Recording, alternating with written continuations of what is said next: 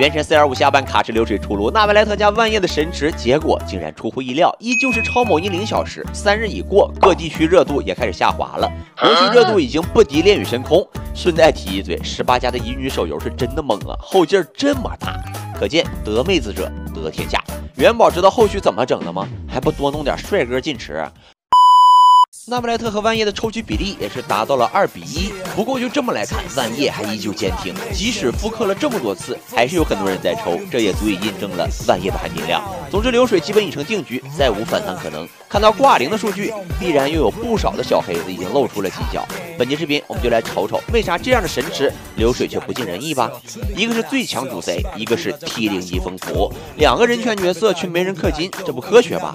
这卡池可以说是万众期待，强度拉满，但我只想说，看似是神池，实则是平民玩家的神池。首先，纳维莱特第一次登场，强大的实力就已经令大部分的玩家所折服，持有率那是相当的高啊，该氪满的也早都氪满了。就算这次复刻补命座、补专武，大家也都提前准备好原石了。万叶就更不用说了，已经是第4次 up 了。更离谱的是0+0就是完全体，毫无氪金点，老玩家早都有了，萌新玩家也早就攒了。而且呢，原神是一款以内容驱动的游戏，养成为辅，老玩家早就没有什么强度焦虑了。虽然新角色强度在膨胀，可老角色依旧能无压力的满清深渊，这也是我一直说原神良心的真正原因。没有任何一个角色说什么必须2+1、0+1，就算你全部0+0，该玩还能玩，强度也绝对不低。咱就是说0+0对于原神这个游戏来说，只要你练度足够，随便玩，横着走，甚至就算你是全4星角色还是能玩。你去别的游戏行吗？我想应该不太行。这样的原神，你告诉我拿啥喷？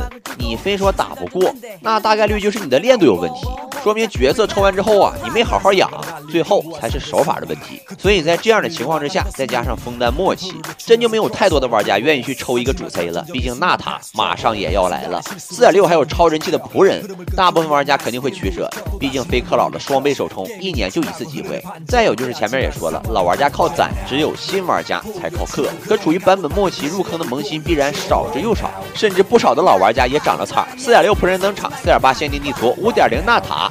热度必然会一波接一波的爆炸，最后恐怕就只有一种可能了，兄弟们已经被隔壁的黄泉给掏空了钱包，毕竟2头都玩的玩家可有不老少。黄泉确实香，星铁水龙王，谁看谁不慌啊？面对4.5下半的成绩，大家也不用去焦虑，原神就是这样的游戏，随着入坑时间变长，大家已经没有了强度的焦虑，追寻XP抽卡的玩家也根本犯不着氪金，对于强度党来说，总有更优解。所以兄弟们啊，真没有必要去唱衰原神，流水行不行？咱4.6再看。关注老李不迷路，我们下期再见，拜拜。